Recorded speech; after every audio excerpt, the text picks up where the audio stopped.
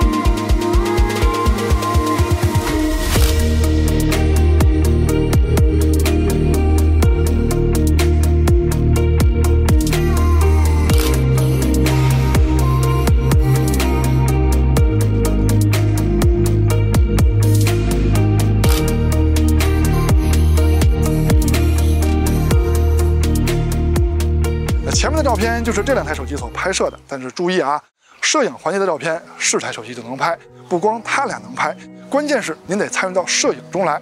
那剩下的环节就是测试环节了，欢迎收看 ZPH， 记得点赞加关注支持我们，因为这样对我们的帮助非常大。那下面呢，我们就来看看这两台手机在影像方面的对比呗。在之前的节目已经介绍过两台手机后摄的焦段配置了，那这里就不多废话了啊，这里就提醒一句，它们都是定焦镜头，光学定焦啊，没有变焦，没有光变。拍摄界面之前也说过了，现在是小米13 Ultra 的拍摄界面。这里提醒一下啊，中间有一个2倍焦段切换按钮，这个2倍呢是主摄，也就是1倍的数码变焦，它没有光学2倍镜头。同样的 Find X6 Pro 也有2倍跟6倍焦段啊，这两个焦段呢也是数码变焦。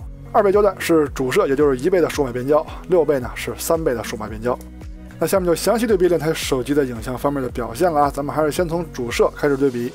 从参数上看，两台手机主摄还是非常接近的啊，就是光圈有些不同。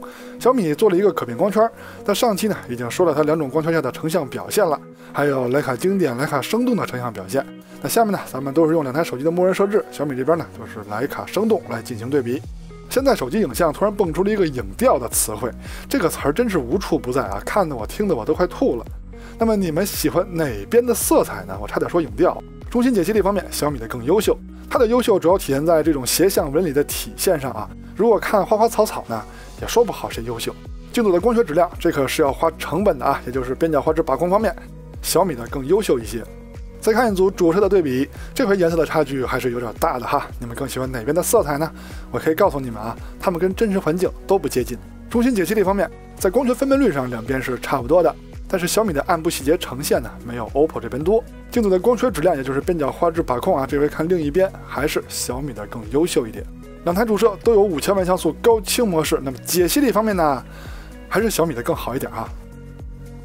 再看超广角镜头，从参数上看 ，OPPO 这边的感光器尺寸更大，小米那边呢是光圈更大，而且等效焦段也是小米更广。从实拍上看，除了视角的差别以外，颜色也是有差别的，小米暖一些 ，OPPO 冷一些。那视角的差距呢，如图所示啊，这视角差距还是不小的。中心解析力方面，由于两个超广角的视角差距过大，小米这边的景物拍的明显就小一些 ，OPPO 那边明显就大一些。所以在解析力方面啊，只能各看各的啊。在光学分辨率上呢，只能说他们在自己的焦段下表现都不错。镜头的光学素质、边角画质把控方面 ，OPPO 的更优秀。小米的视角更广 ，OPPO 的感光器更大，它们都有不利于把控边角画质的地方，所以说呢，谁也甭说谁。相比之下呢，还是 OPPO 的好一些。但是各位更喜欢超广角的视角广呢，还是喜欢超广角的边角画质把控好呢？我个人呢还是喜欢更广的视角。这组照片的中心解析力还是可以说两边做的都很不错。镜组光学质量，咱们看另一边的边角画质啊，还是 OPPO 的优秀很多。两台超广角都有5000万像素高清模式，解析力方面呢，还是可以说他们做的都不错的啊。但是风格有些不同，小米呢噪点多，但是看起来生动 ，OPPO 那边涂抹感更重。他们俩拍摄微距呢，跟大多数手机一样啊，都是超广角拍摄微距更好一些。从实拍效果上看呢，还是 OPPO 的微距表现更胜一筹。这代小米在拍摄微距的时候呢，跟上一代产品一样，无论是最近对焦距离还是放大比，都是一般般的。再看中长焦镜头，先说中焦这块，其实他们俩呢都能算是中长焦镜头了，尤其是小米已经到了 3.2 倍，但其实呢，小米这颗镜头实际上是 2.6 倍 ，OPPO 那边的3倍呢实际上是 2.7 倍。那厂家为什么数码变焦到这个倍数呢？应该是有他们的道理啊，但是我这儿呢只看结果。长焦镜头这块，小米有一颗5倍的长焦镜头 ，OPPO 呢就没有了，它只能靠3倍镜头的数码变焦。对比样片还是先从2倍开始看，它俩都没有2倍的光学镜头，都是主摄的数码变焦。那么在解析力方面呢，两边都是有涂抹感的，但是小米稍强。现在小米是 3.2 倍 ，OPPO 是3倍。从颜色上看呢，我感觉 OPPO 的稍微好看一点，对吗？解析力方面，两边做的都还不错。两台手机的中长焦镜头都有5000万像素的高清模式。那么在解析力方面呢，我感觉小米的稍微强一点点吧。现在是小米的5倍光学镜头对比 OPPO 的6倍数码变焦，在解析力方面，光学镜头的小米更好。而且小米的5倍镜头还有5000万像素高清模式，那么在解析力方面呢，肯定就更强于 OPPO 的6倍数码变焦了。两台手机前摄自拍的效果都挺不错啊，从人物肤色上看，两边做的都很好。那如果非要挑一个更好的呢，我感觉 OPPO 的人物肤色更好看一些啊，你们觉得呢？而且背景颜色也有些区别 ，OPPO 那边更艳丽，小米那边稍微沉稳一些。前摄自拍录像这块，无论是人物肤色还是背景，两台手机都是有区别的。当时的阳光比较明媚，比较强烈，但是从防抖上说呢，还是小米这边更好。人像的对比应该就是手机人像模式中的默认设置，没有调其他的参数。那乍一看呢，两边的表现都还不错，但是小米的肤色有些过于红了。其实从衣服上看呢，小米就有些偏色，但是衣服偏不偏色倒无所谓哈，主要还是肤色 ，OPPO 这边更好一点。指出宽容度的对比呢，场景咱们也先从难度低的开始。那这个场景主摄的表现是 OPPO 的更优秀，注意看暗部啊 ，OPPO 的暗部能按得下去，而且还有细节。超广角的表现也是如此。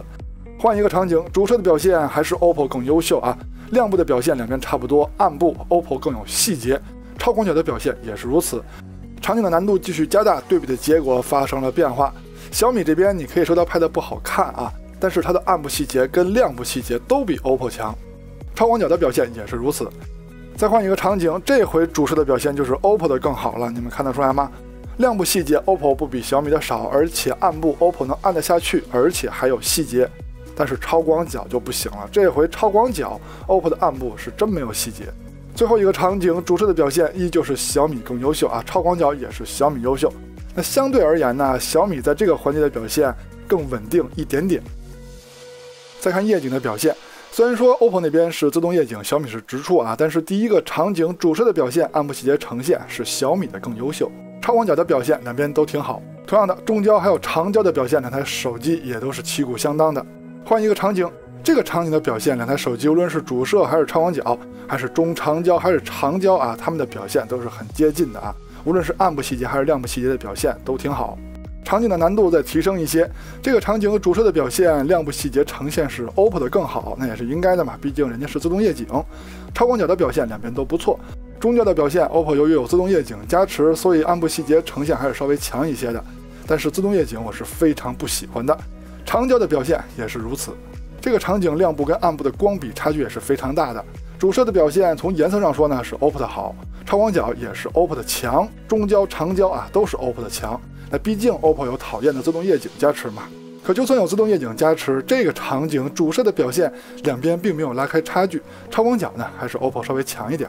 昏暗的城市道路上，主摄的表现还是 OPPO 稍微强一点点啊，还是强在暗部细节呈现上。但是作为直出的小米来说，表现已经不错了。超广角的差距还是比较大的，中焦呢也是 OPPO 稍强，长焦也是 OPPO 更好。毕竟有自动夜景嘛，这也是应该的。真正的考验开始了，祖传神树场景非常的暗了，两边都要打开夜景模式了。主摄的表现小米更优秀，细节呈现很丰富。超广角仔细看的话也是小米的更好，3倍中焦也是小米的好，长焦两边差不多啊。减震器场所主摄的表现小米有些偏色，但是细节呈现方面还是小米更优秀。同样的，超广角细看的话也是小米更优秀，中长焦不用细看就是小米的好，长焦呢两边还是差不多。树林小路的场景主摄小米还是有些偏色啊，但是细节呈现依旧是小米更优秀。超广角同样也是小米的好。最后一个场景祖传神树 Pro 那是非常的暗啊，主摄的表现没有悬念，小米更好。超广角的表现，就算小米稍强也强的无所谓了，是吧？中焦的表现还是小米的好啊，这个中焦 OPPO 的感光器尺寸可是更大的，但是这个结果没想到，是吧？长焦两边还是差不多。视频录制用的就是手机的默认设置，如果你用微信等社交软件录制啊，就是这个效果。主摄的表现两边都很上乘啊，无论是清晰度还是防抖都不错，颜色稍微有些区别，你们更喜欢哪边的色彩呢？超广角的表现两边也是非常接近的，除了颜色有些区别外呢，其他的都差不多。两倍端录像的表现还是颜色的区别最大啊，至于防抖啊、清晰度两边都不错啊。现在是中长焦的表现，小米 3.2 倍 ，OPPO 3倍。防抖方面呢，小米更稳一些。现在是长焦的表现，小米5倍 ，OPPO 6倍。防抖呢还是小米更好一点。清晰度两边是差不多的，就是野生烤鸭的毛色啊，从长焦开始两边就一直有些过曝。夜晚主摄录像的表现，无论是防抖还是清晰度啊，我感觉都是 OPPO 稍微强一点，鬼影呢两边都有。超广角的表现也是 OPPO 的更强，长焦夜晚录像忘了录了。工业设计方面，也就是这两台手机的长相方面呢，上期我已经说过我的喜好了，不过我的喜好呢不算什么，还是得大家说了算。那么大家更喜欢哪台手机的造型呢？手机的重量还有厚度，还有后摄的凸起高度，那这两台手机呢，就谁也甭说谁了。那下面呢，我们就来总结一下这两台手机在影像方面的表现。先说白天的表现啊，主摄小米13 Ultra 的更好，超广角两边是各有优势，中长焦是小米13 Ultra 的更好，微距还有人像都是 OPPO Find X6 Pro 的更好。那前摄结合录像的表现呢，是小米13 Ultra 稍微好一点，宽容度的表现两边是各有不足。那夜景的表现呢，是小米13 Ultra 的更好，录像的表现呢，白天跟夜晚两边各有优势。OK， 到结尾了。那看完上面内容呢，希望可以在选择方面为您提供了一些帮助，也希望您能喜欢我们的节目啊！记得点赞加关注支持我们，因为这样对我们的帮助非常大。我们下期节目再见，拜拜。